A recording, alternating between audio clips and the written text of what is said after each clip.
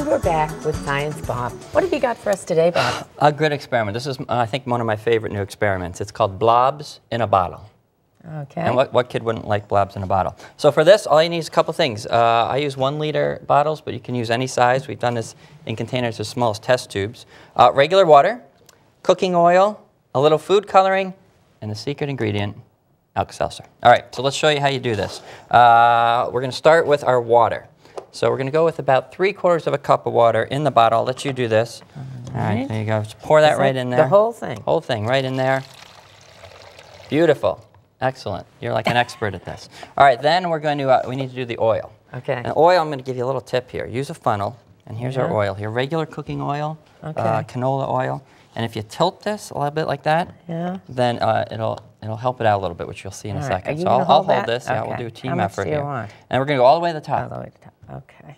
So the parents will love the fact that the kids are using up the oil. And you'll see, of course, that the what you remember from 8th grade that water is more dense. Okay. And so it will go down to the bottom. So it's a little mixed up here. And then eventually it will look like this. Okay. And so you can see the water more dense, the oil less dense on the top there. Yeah. Now comes the cool part. Here, I'll get that out of your way. This is food coloring, regular food coloring, but it's water-based. So watch what happens. You take this, and let's put about 8 drops in. And watch what happens as they go down here. Yeah, keep going. There it goes. So it's going to drop right down. It's not going to mix. And this isn't even the good part yet. So watch, there it goes. Now watch what happens when it hits the water. Give it a second. Give it a second. We're gonna, come on, blobs, you can do it. There we go. Oh, goodness. We'll get to it in a second. It'll work. All right, then, for the ultimate blobs here, Alka-Seltzer. So we've broken this up, and these, of course, will fizz when they go in water, and that's going to help create our blobs. So here, take a couple pieces of Alka-Seltzer there, drop them right in. There we go. Down they go. So they don't dissolve until they actually hit the water. And now, and here come our blobs. And that food there, the food coloring is kicked in. And so we give a second, and then you'll start to see the coloring lift up. And it's kind of like a lava lamp. I don't know, did you have a lava lamp growing up? Yeah.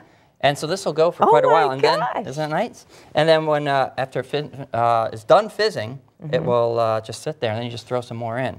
And of course, what's happening is the fizz picks up a little bit of the color. That lifts it up. Then as the fizz is released, it brings the color back down. So I thought we'd have a little fun. I got a bunch of bottles here. Just take pieces and let's drop them in. Okay. We'll get some of these going.